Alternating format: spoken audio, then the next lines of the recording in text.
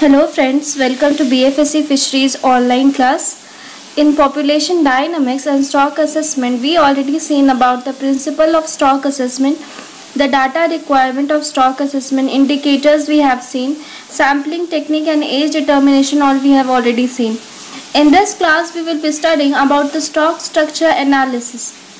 So here we will be see what are the environment factors that affect the population dynamics and what are the things that we can analyze the population dynamics. That is how we can analyze the population dynamics. So there are some tools here. First we will be seeing that due to changes in environment changes, then population also changes. These changes can be biological or can be ecological. Biological environmental factors that affect the population are like natality, mortality and dispersion. Natality is like if it is birth rate, and mortality is death rate, and dispersion is something is dispersed from a particular place. Then there are density dependent and density independent factor. That is the ecological factor that affect the population dynamics. हम लोग आज देखेंगे कि बहुत सारे ऐसे factor है जो इन्वायरमेंट को के पॉपुलेशन को चेंज करते हैं. वो बायोलॉजिकल इकोलॉजिकल फैक्टर हो सकते हैं. बायोलॉजिकल मतलब नाटलिटी, मोर्टेलिटी और डिस्पर्शन. नाटलिटी बर्थ रेट है और मोर्टेलिटी डेथ रेट, और डिस्पर्शन अगर कोई डिस्पर्स हो गया पॉपुलेशन का पार्ट तो हम लोग उसको डिस्पर्शन कहते हैं, जो अफेक्ट करता है पॉपुलेशन को. Density dependent and density independent factor are ecological factor that affect the population. Density dependent factor का यहाँ मतलब है कि कोई भी अगर कंपटीशन है किसी भी फूड के लिए तो वो एक लिमिटेड होता है, क्योंकि अगर वो बहुत सारा पॉपुलेशन इंक्रीज हो जाए तो वो एक टाइम के बाद डिक्रीज होने लगता है, क्योंकि population per capita growth rate change होते हैं और ये मेनली अफेक्ट करता है पॉपुलेशन. ये जो डेंसिटी डिपेंडेंट फैक्टर है पर कैपिटा ग्रोथ रेट को किसी भी पॉपुलेशन के. अगर हम लोग कैरिंग कैपेसिटी की बात करें, अगर कर्व की बात करें तो ये एक सिग्मोइड कर्व होता है डेंसिटी डिपेंडेंट फैक्टर में, और ये होता है उसका कैरिंग कैपेसिटी. यहाँ हो जाएगा उसका पॉपुलेशन साइज और उसके नीचे में होगा टाइम. इसका मतलब है कि जब पॉपुलेशन स्मॉल होगा तो उसके लिए लिमिटेड फूड होते हैं. अगर पॉपुलेशन बहुत ज़्यादा इंक्रीज हो रहा है तो फूड उस तरह नहीं होते, इस कारण उसका डिक्रीज हो जाएगा. उसी तरह डेंसिटी इंडिपेंडेंट फैक्टर है. डेंसिटी इंडिपेंडेंट फैक्टर का मतलब है कि कोई भी नेचुरल डिजास्टर होने के कारण उसका पॉपुलेशन डिक्लाइन करेगा, वो होगा डेंसिटी इंडिपेंडेंट फैक्टर. यहाँ पे फ़र्क नहीं पड़ रहा है कि वो पॉपुलेशन ज़्यादा है या कम है. अगर पॉपुलेशन बहुत ज़्यादा होगा तो फिर उस पर वो डिपेंड नहीं करेगा, वो मेनली डिपेंड करता है कोई भी नेचुरल डिज़ास्टर या कैलामिटी पे. सो ये हुआ डेंसिटी इंडिपेंडेंट फैक्टर और डेंसिटी डिपेंडेंट फैक्टर. अब हम लोग देखते हैं नेक्स्ट है laws of growth. Growth varies with food supply. Here the food, if we are supplying the food, then growth will be varying because if we have lots of food and we have small population, then it can be okay.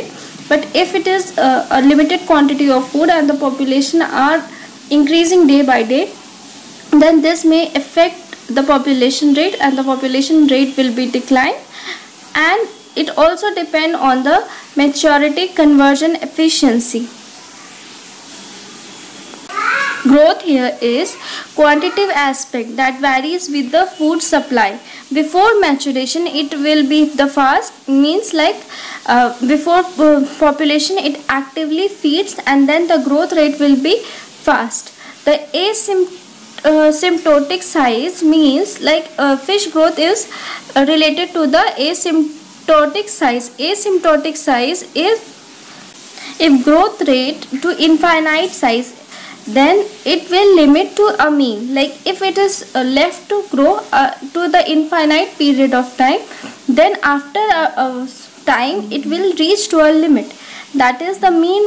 With the age, reproductive potentiality decreases. Like after some time the reproductive potentiality decreases with the time. Growth in length and weight and fecundity of population follow sigmoid curve, that is the S-shaped curve will follow, and then it will reach to the carrying capacity. So in biological feature of population, we can see here that biological feature of population, that is growth in length, weight and fecundity of a population, also follows the sigmoid curve in the initial life cycle. The above biological factor will increase with the age, but once the population reaches the maximum size, the above factor will decline. So it is all about the biological features and the laws of growth. Laws of growth का यहाँ मतलब है कि quantitative aspect है जिसमें हम लोग देखते हैं कि वो वैरी करेगा फूड से. अगर फूड ज़्यादा होगा तो उसका पॉपुलेशन का ग्रोथ अधिक है, लेकिन जैसे जैसे फूड अगर लिमिट है और अगर पॉपुलेशन ग्रो कर रहा है तो एक लिमिट के बाद फिर वो डिक्लाइन करने लगता है. वो कैरिंग कैपेसिटी पे मेनली डिपेंड करेगा. मैचुरेशन के समय, अगर हम लोग मैचुरेशन के पहले की बात करें तो वो एक्टिवली ग्रो करता है, मतलब उसका ग्रोथ रेट फास्ट होता है, लेकिन आफ्टर मैचुरेशन वो डिक्लाइन करने लगता है. एसिम्प्टोटिक लेंथ या साइज़ की अगर हम बात करें तो एसिम्प्टोटिक साइज़ का मतलब होता है कि एक पार्टिकुलर टाइम तक वो ग्रो करते हैं, बाद में फिर वो डिक्लाइन करने लगते हैं. फिश ग्रोथ की बात करें ट्रॉपिकल एंड टेम्परेट वाटर में, then the temperate water have like temperature are like equal to the, so that the fish can grow infinitely, like it is not exceeding the like it is between the equator and the tropical temperature, means that it is having exceeding the temperature 65 degrees Celsius, but the temperate are between the polar and the tropical region, whatever the temperature will be, and the temperate region are very much accurate for the fish growth. So if we talk about the temperate water, growth rate will be fast in temperate water compared to the tropical water. And asymptotic size, that is L infinity, here L is infinity, means that it express the mean length of the fish, means like if it is grown to an infinite time, then after a period of time it will reach to a mean level. Ln, that is L length in maturity, and L infinity is always a constant value, and this is given by scientist Cushing in 1965. And elasmo branch have long life with slow growth rate. So these are the important point to know in this that is stock structure analysis. Biological features of population, we have already seen that growth in length and weight and fecundity of population always follow a sigmoid curve, that is dependent on the carrying capacity. Theory of life table. Why are life table important? Life table are like, it is a statistics that relates the two factor, that is life expectancy and mortality.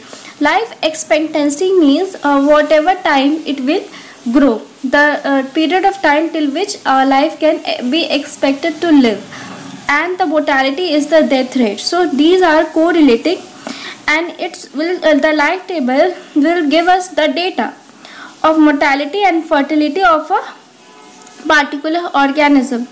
So it is important in fish population, and the structure of population specific for a species or subspecies and the environment. अगर हम लोग life table की बात करें तो life table relate करता है, एक स्टैटिस्टिक्स है जो कि रिलेट करता है लाइफ एक्सपेक्टेंसी को और मोर्टेलिटी को, और डेटा प्रोवाइड करता है ताकि हम लोग इसके फ्यूचर को पहले से ही निकाल सके। तो इसके लिए पहले क्या करते हैं कि हम लोग ये एक्सपेक्ट करते हैं कि किसी भी का ग्रोथ रेट, किसी पार्टिकुलर स्पीसीज का ग्रोथ रेट कितना अधिक हो सकता है, उसका मोर्टेलिटी रेट क्या हो सकता है, फिर एक डेटा बनाया जाता है। लाइफ टेबल इम्पॉर्टेंट होता है फिश पॉपुलेशन की स्टडी करने के लिए, और ये लाइफ टेबल रिकॉर्ड करता है बर्थ रेट, डेथ रेट और रिप्रोडक्टिव आउटपुट को। Population structure depend on the environment condition, कि उसका इन्वायरमेंट कंडीशन कैसा है। इन्वायरमेंट कंडीशन पॉपुलेशन को वैरी करता है, ये हम लोग पहले ही देख चुके थे। लाइफ स्पैन की बात करें तो 75% लाइफ स्पैन फिश का बिटवीन होता है 2 to 20 ईयर्स और 60% का होता है 5 to 20 ईयर्स। लेस देन 10% का 30 ईयर्स लाइफ स्पैन होता है, जिसके लिए 2 मेथड्स है। एक होता है पोप्स कोहोर्ट एनालिसिस। कोहोर्ट का मतलब होता है वैसे स्पीसीज जिसका एज ग्रुप सेम हो, उसको हम लोग कहते हैं cohort. And Jones length based cohort analysis that is use for prediction of catches. तो 2 मेथड है जो कि कैच को प्रिडिक्ट करने के लिए मेनली यूज होता है। फिर हम लोग देखते हैं कि ये जो लाइफ टेबल है उसको कैसे कंस्ट्रक्ट करते हैं। तो इसका 3 मेथड है कंस्ट्रक्ट करने का। पहला होता है cohort life table. Cohort life table को में हम लोग देखते हैं सेमेलपैरिटी और इंट्रोपेरस 2 तरह के रिप्रोडक्टिव स्ट्रक्चर होते हैं। There are 2 type of reproductive structure that follows our organism, that is introperous, and the second one is semelparity. Semelparity means single reproductive and introperous means multiple reproduction. So if we are saying about the human beings are introperous, that is multiple reproductive event in a life. So it is said to be as introperous.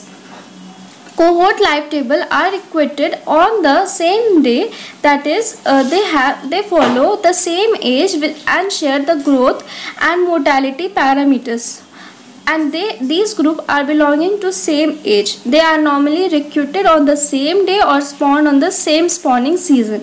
So these are the cohort life table. And if we are talking the second one, the static life table, they follow the complex life history, that is less used to tropical fishes, and these are not cohort, they have complex life cycles.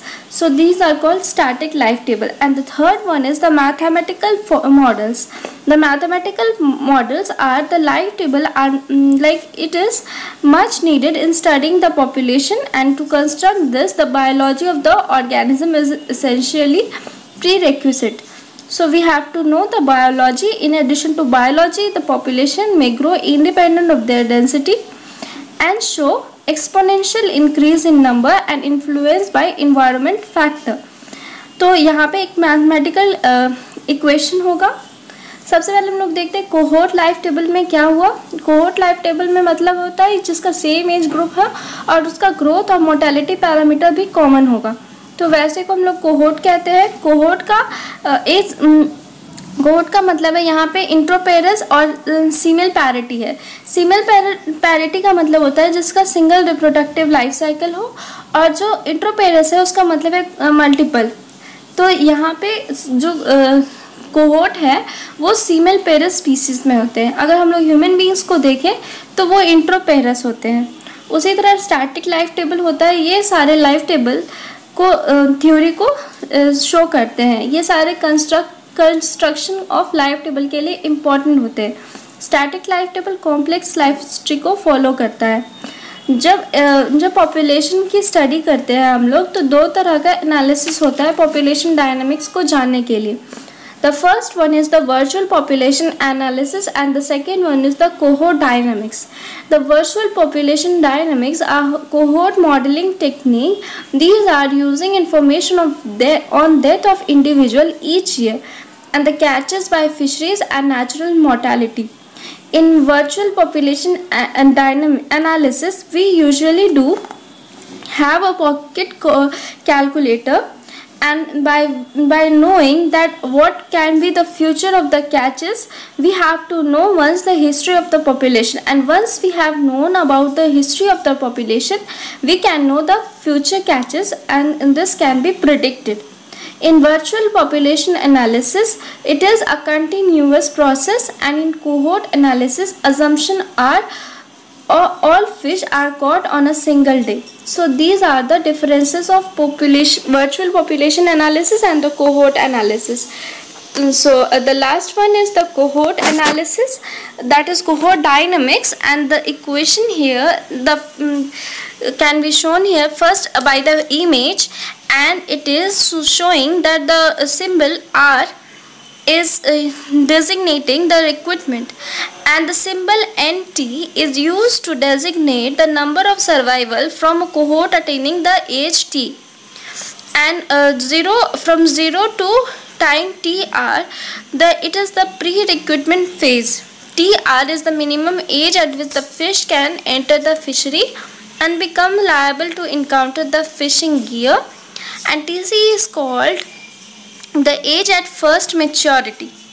So it is shown in the image that first TR is the recruitment from 0 to TR is the pre-recruitment phase, and TC is the minimum age at which the fish can enter the fishery, that is become liable to encounter this fishing gear, and TC is called the age at first capture.